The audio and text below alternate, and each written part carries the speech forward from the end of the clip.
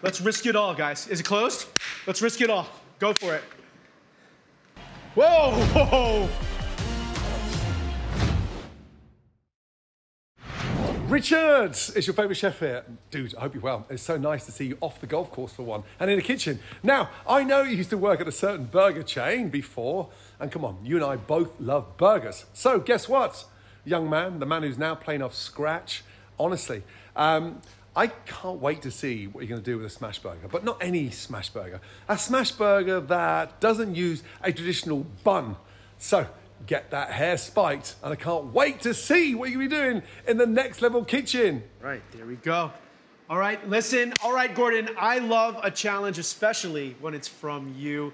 And I think I have an idea. Welcome to Next Level Kitchen, where the mentors of Next Level Chef, of which I am one, are being put to the test by Gordon Ramsay himself to help take your cooking to the next level. And this week, Gordon challenged me to make one of my favorites, a burger, but with the next level twist, to make a burger without a bun. Now, I've already rated the platform. I've grabbed a few things. I am going to be making a Greek-inspired smash burger, not on a bun, but on a tortilla. So first thing we're gonna have to do, of course, is to get our meat ready for our burger. This is some ground beef. And this burger here, it's like 80-20. What does 80-20 beef mean when you're shopping for beef?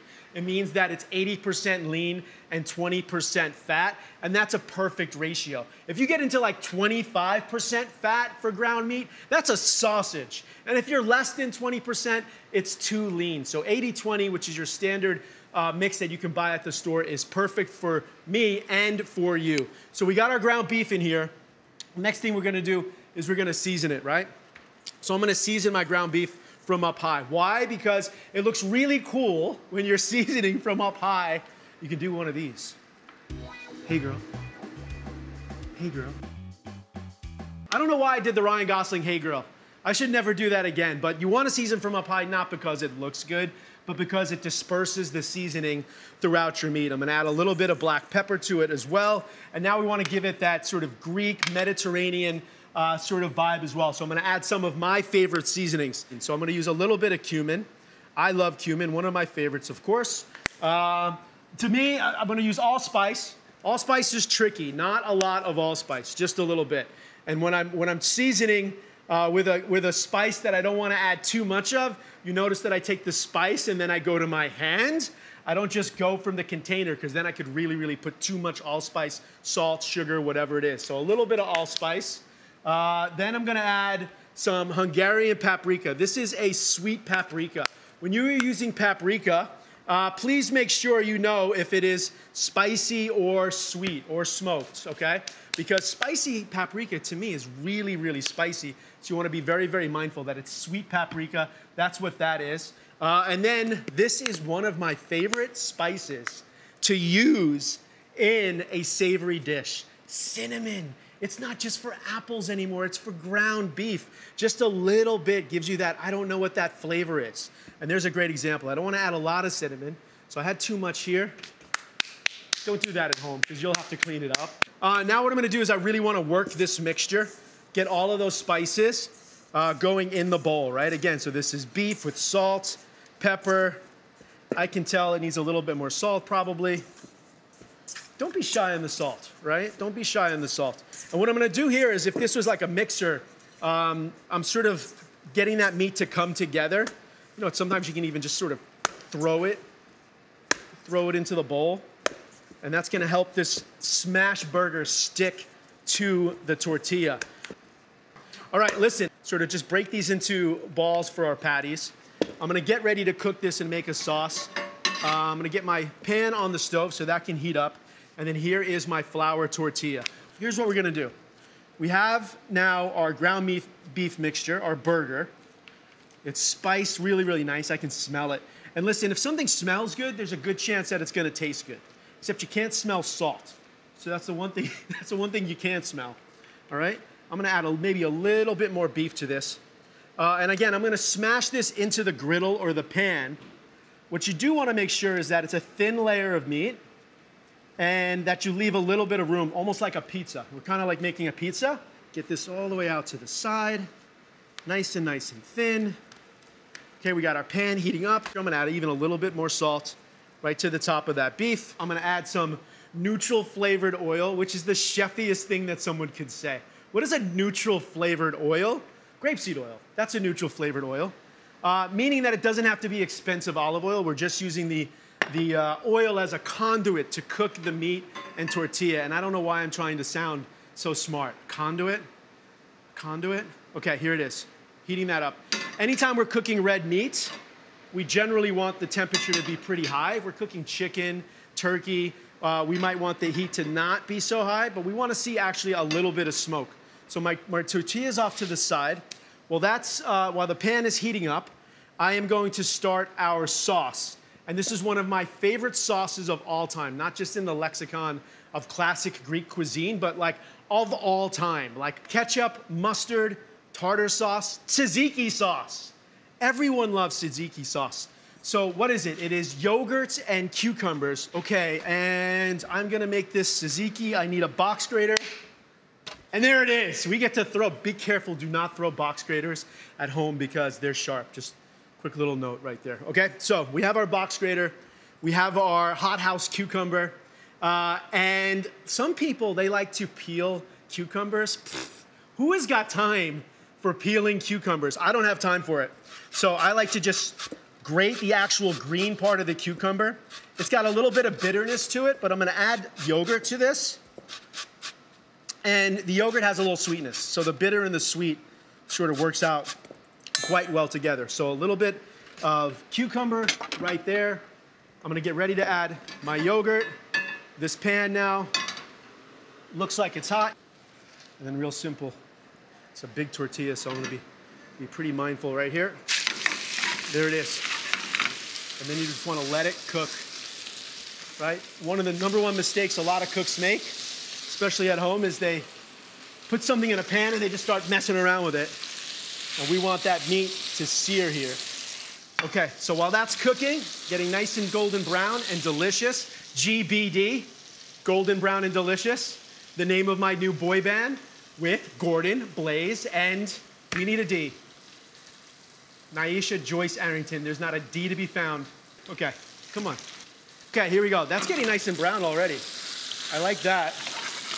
And then anytime I'm cooking beef, fish, something like that, I just want to make sure that it's not sticking. You can tell that it's not sticking right there. Let that cook just for a little bit longer, and get back to my tzatziki sauce. So I have grated cucumber in there. I'm gonna add a little bit of full fat Greek yogurt. If you're making this at home and you just go to the store and you buy any old yogurt, just please make sure that there's no sugar added to it. A lot of yogurt has a lot of sugar in it. And here, this is a savory dish. We don't want sweet yogurt with like vanilla, coconut, something like that. Okay, we're gonna do this. Trying to flip this over here. So we'll do one of these guys. Hold on, I get to look first. Look at that. Look at that. Look at that, nice and seared, foldable. I'm gonna add now the tortilla back and brown the other side, just briefly. This is me being really happy with my own achievement right there. That is a smash burger. I love how we got it nice and thin. You can see the browning of the meat. That's called the Maillard reaction, the browning of proteins. That is about as middle school science teachers as I will get. All right, yogurt, cucumbers, salt, pepper. What else are we gonna add in here? My secret tip, dried mint and lots of it. A little bit of dried dill. Generally speaking, I like to use fresh herbs, but for the tzatziki, I love the dried dill and the dried mint. We put salt in there already. And of course, there's gotta be lots of garlic. This thing's done. We wanna be able to fold it. And then I'm just gonna grate a little bit of garlic, or a lot of garlic, however you wanna do it, into this dish. Knock it down in there.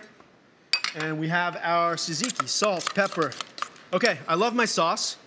Chefs have to taste their food. It's delicious. It's delicious. Really garlicky. And I use a different spoon in there because I listen to the comments. I know that you don't want to put the same spoon back in there. Okay, now we have that done. We need a little bit of garnish for this. We need a little bit of garnish. but we're running out of time because Gordon has me under a quick time thing here. So we have these beautiful Greek olives, some kalafmata olives.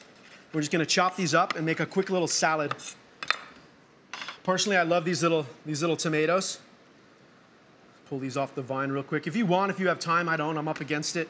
You can char these up. That's really, really nice. I'm just gonna sort of cut them in half and make this real quick olive, tomato, red onion, and herb salad. Okay, we have this bowl right here. Boom, tomatoes.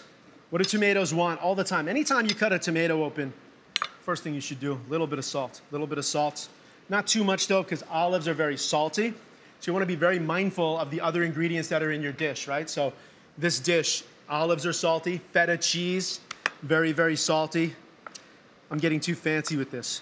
Trying to dice it. You can dice it, but crumble will be just as good. If you don't have feta cheese, salted ricotta would be great. Okay, some tortilla cheese from Mexico would be a great replacement as well. Okay, what else do we need? This is a salad, I said. I said that it's a salad, so it needs a little bit of dressing. A little bit of dressing. Put a little bit of olive oil in there. Why not? We'll just sort of stack on the flavors that are in the tzatziki. A little bit of mint, fresh dill. Fresh dill. I haven't chopped anything in a while. I kind of love chopping things. Let's see if we can do this.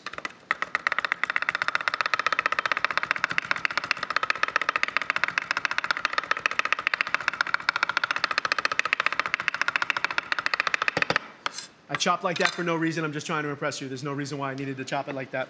All right, a little bit of fresh dill. Look at this, cooking with passion, cooking with intensity. Let's mix this up real quick. It's missing vinegar. It's missing a little vinegar, no? A little vinegar. Let's go for the throw. Let's risk it all, guys. Is it closed? Let's risk it all. Go for it. Whoa, he shorted me on that one. Shorted me on that one. A little bit of vinegar. Love it, right? We have some acidity from the tomatoes. Mix it up. Look at that salad, right? I mean, even if it's just gonna go on top of this smash burger, it's something that I wanna eat just as a salad. I think we can plate it over here. I also like this tip, more of a restaurant tip, but plate here and then move it to the actual plate, right? Do your dressing over there. So let's go. A little bit of our tzatziki. Again, my favorite condiment, maybe. Tartar sauce and tzatziki, they go neck and neck with me. And then a little bit of this amazing salad. Look at all, you got all these colors, you got all these textures, things that are salty, things that are sweet. These are all the things that I'm thinking of as a chef. I don't know if we'll be able to close that thing. And then, just because I can't resist, sometimes chef is a chef. We have these beautiful little pea shoots, but you could use arugula at home. Garnished with this. I'm really excited about this. Is going to be dinner for me. People are always asking, do you eat everything on the show? Yes. And some of it's not as good as this. So I'm very much looking forward to this. Let's see. A little bit more olive oil. There it is. And there you have it, Gordon. A next level smash burger with a Greek-inspired salad. Look at that. Thank you so much for watching. Now, please let me know in the comments what you think of the dish, and don't forget to subscribe for more exciting videos. Thank you.